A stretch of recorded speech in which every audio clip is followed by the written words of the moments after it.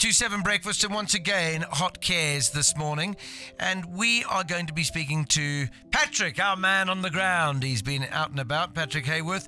And this morning, he's actually gone to meet a lady called Nadine and her son, Jared. Good morning, Patrick. And this morning, like you say, we're out in the West Rand. We're out in Discovery, or Discovery, if you're a normal person. Man, we walked into this home and you could just absolutely feel the warmth. You could feel the love. We've met an incredible family. I'm going to hand over to Nadine Parkey. Have a word with her. She's the mum of the home, and she's dying to speak to you and Bunny. Good morning, Nadine. How are you? Good morning. I'm fabulous. How are you? We're very well, thank you. Now, listen, we have had a story in from Marion. I think you might know Marion. My sister, yes. Yes. She's told us all about you and your beautiful son, Jared. Now, we know that Jared is autistic and obviously has challenges. Tell us a little bit about Jared and living with autism. I don't even know where to start. It's a roller coaster. Jared being our first child, as new parents, we already didn't know what was going on and what to expect. And then when Jared was diagnosed with autism, it made a lot of sense. Mommy, look, I can fly to there. Oh, wow. And, it made a lot of sense because not being your typical 1-year-old, 2-year-old, 3-year-old, and not understanding why he's not talking, why he's not interacting. Myself, I think like very many other moms compare their kids to other kids, the same age. Yeah. And you think, what's going on? What am I doing? What am I doing wrong? And then when we did get his diagnosis, Mommy, a lot made sense. And then you start questioning yourself, what did I do wrong? Not what am I doing wrong? What did I do wrong? And you go through the motions. And once you get to a point where there's nothing that you could have done to prevent this, and you start moving forward and helping and seeking out the support that is out there for moms and families and children with autism, and getting him the help he needs and teaching him how he is supposed to be taught, it does make it a lot easier, but it still has very many challenges socially, interactively. Going to the shops is a challenge because other people, patrons around you, will just see your child having a temper tantrum where it could be the lights in the shops that are just too bright for him, and he's having a meltdown. And it is challenging in all ways.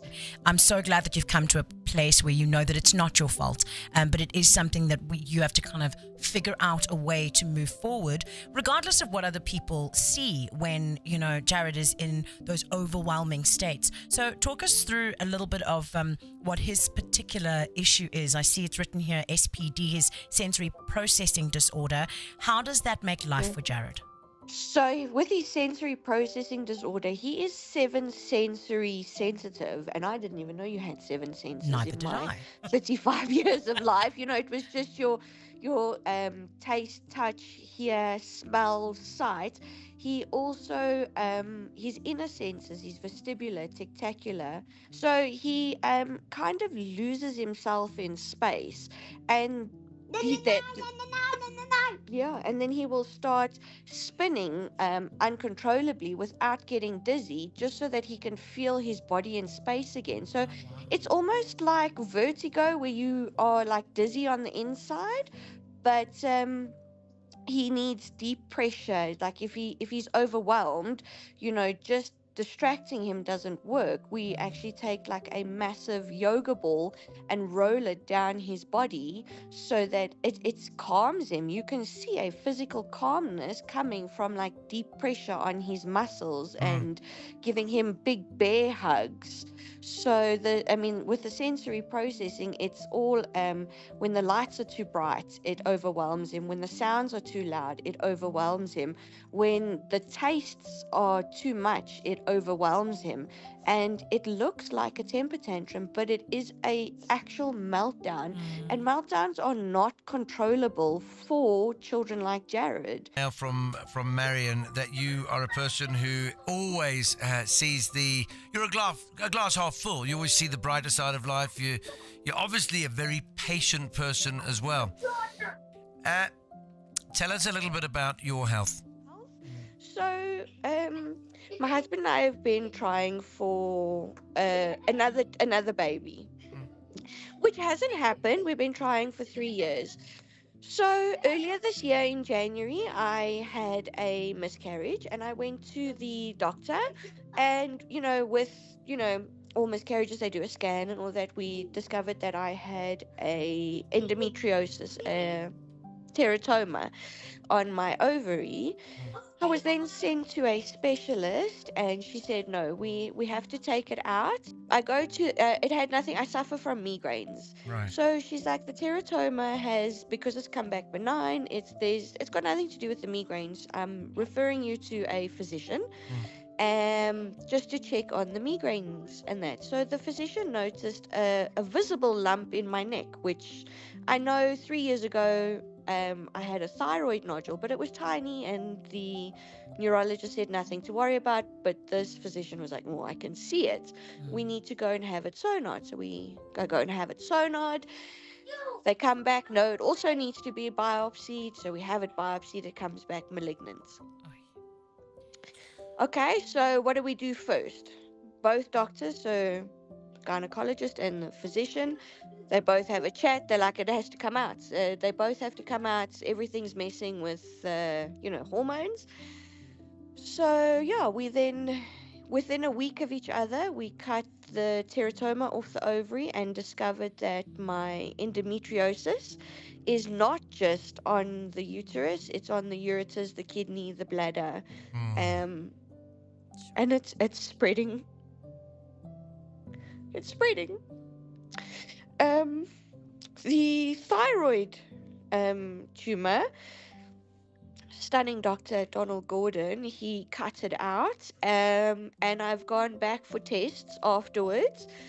He got it all, and he would like to say that I'm in the clear, but I do have to go for another PET scan in a couple of months, just to make sure that a little cell didn't escape and go sleep somewhere. But we're positive and we're confident that it's completely gone. You're a strong lady, and well, it's definitely gone, and I just get emotional because it was a lot, but I'm here, and I'm here to tell the story. So, hey, it wasn't that bad. And we hope you'll be here for a long, long time. Now, I know that we have sort of asked you quite a few questions, and we've sent Patrick down there under the guise of just coming around to, sort of find out about Jared. But in actual fact, we want to do a little bit of good stuff for you, because I think that you've had a hard year. Here at Hot 1027, we like to care for the people that live in our city. That's what we do. And there's a gentleman beside you. He's from Silverstar Casino, and they like to pay it forward, and they're our partners today. His name is Dion Basson. Dion, good morning. Hi, Bunny. Hi, Porky. Hello, Dion. You've heard the story about this lovely lady and her family, and you know as well as I do that we're going to make a difference this coming Christmas. Do you want to have a chat and tell us exactly what we're going to do? Okay, so Nadine, Stewart, we very humble to be welcomed into your home and to experience the love your family for Jared, between the two of you. And we've seen all the support that you guys have had, and with Silverstar Pays Forward and our friends at Hot Cares, we'd also like to just help out a little bit. And what we have done is we've purchased a sensory swing and wall set to be installed into Jared's playroom, so that you guys can also have some assistance with that. And then in addition to that, we know the tests. There's a recent blood test that's to the value of 7,000 Rand. We're going to settle that bill for you. And then for the last one, seeing it being Christmas and the festive season, we're also going to give you a 10,000 Rand shopping center voucher so that you guys can have a Merry Christmas and a blessed festive season as you guys so richly deserve. So just from our side, well done. All the best for the future. And, I hope, it just goes from strength to strength from here. Thank you very much. That is beyond generous. And thank you so much. It's a big pleasure. It's from us at Silverstar Pays Forward and our friends at Hot Cares. So deserving, so thoroughly deserving, and we hope you can share it with your loving family that's got you to this point. We definitely will. Nadine, there's good. Hey, why are you not doing it? There's good people out there. I can hear Jared is happy, and I hope that you are. And that one little cell that you're worried about, don't you worry about that. Okay, be positive. No. Yeah, I plan to be. It's going to be a good day, a good Christmas, and 2024 is definitely our year.